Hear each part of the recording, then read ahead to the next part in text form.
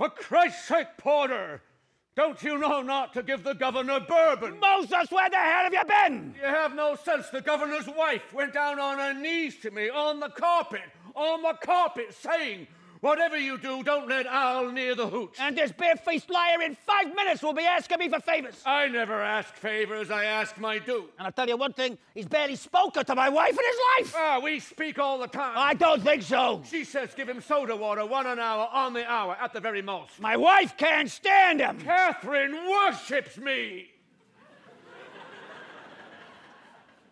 Come here, you dog!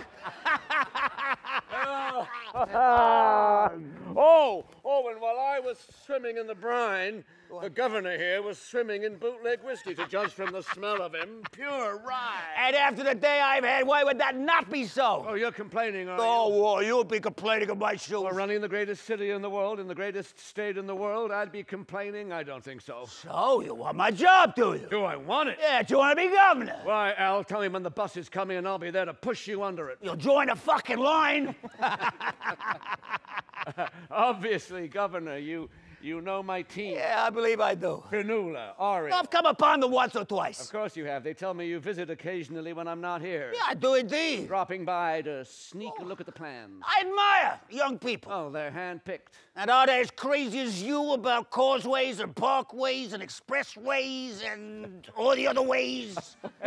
Oh, they are now. I've taught them to serve the public and to free the people from ugliness and squalor, to give them a view of something better than the animal cages in which they live. We'll leave you alone. No, stay with us.